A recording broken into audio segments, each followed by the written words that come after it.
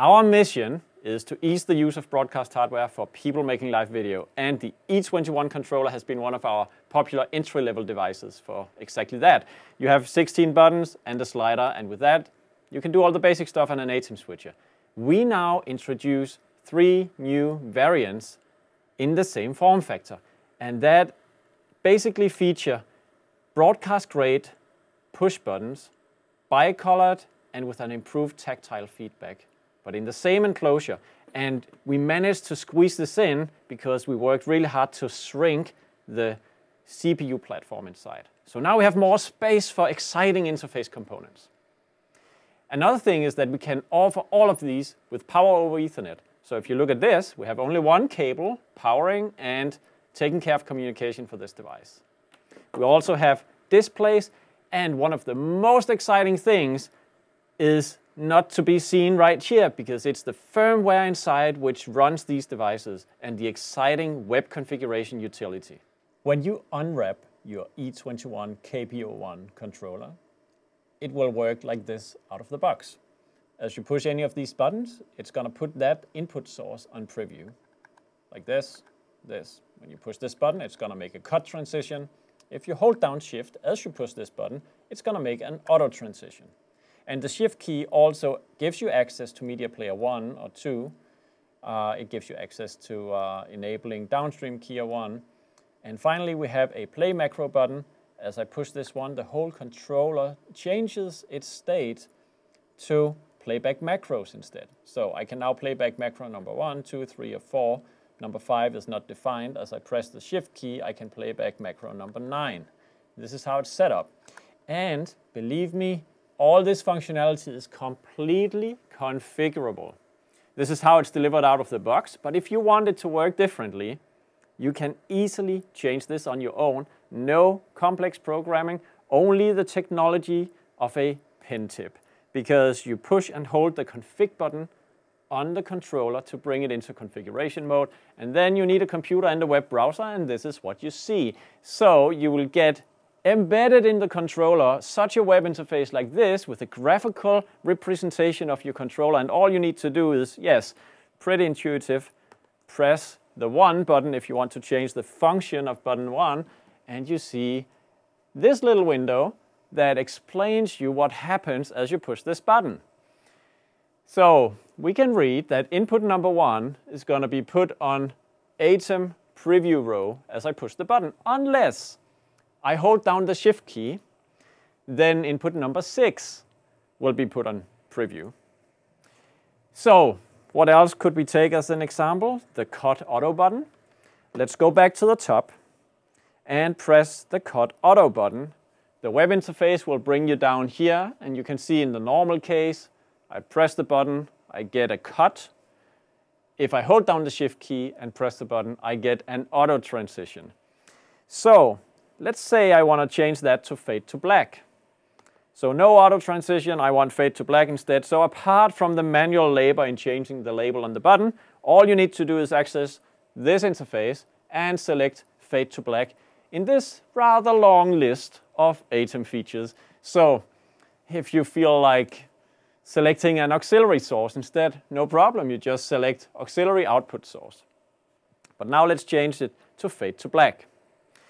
So another exciting feature is you can set the controller in different states, which is what happens with the Play Macro button. So when we press this button, all the commands for the buttons are those from column 2. So if I press button number 1 as it's in the macro playback state, you see that this is what counts. I will playback macro number 1 actually with the toggle feature. It means as I push the button once, it starts playback. As I push it again, it stops playback, and so forth. But if I hold down the Shift key, it's going to be macro number 6. And this is the power of the SKAARHOJ so-called UniSketch, universal firmware interface, which is shipping in all our controllers, giving you easy control over your SKAARHOJ device. This is the E21 SSW, and it features the new innovative Smart Switch menu. A smart switch is a button that has a display. So as I press this button, you see how I toggle through the menu options. This is basically how you scroll through the menu. So let's take an example. This part of the menu will allow you, as you turn the knob just next to change what source is on auxiliary 1 on your ATEM switcher. And as I push the button again, you see I can now select the transition style for ME1. So we have DVE, wipe, dip, and back to mix. If I press it again, you can see fade to black. So the controller doesn't have a fade to black function. I can put it into the smart switch menu if I want to. And as I turn this knob, I'm activating fade to black. And as I turn it again, it's unfading to black, so to speak. And then finally, we have something called state, which I'll get back to. But first, let's take those 3 simple examples and see how it's configured in the web interface, because you can actually add and subtract functionality of the smart switch menu using the web interface. So you can see that we have 4 groups of 4 divisions. So here you see we change auxiliary source for auxiliary 1. Here we change transition style for ME1. We cycle through. And here we have fade to black functionality for ME1. And let's say that you want to have access to turning on and off your upstream keyer. It's really simple. You just press the plus, and then you get a new division.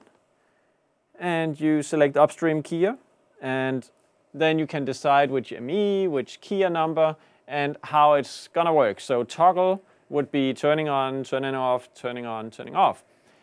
And likewise, you could also take functionality out, because one of the keys to successful operation of video hardware is to cut away all the options that might distract you, that might offer you a chance to blow it up, and just implement the functions that are needed on a live show.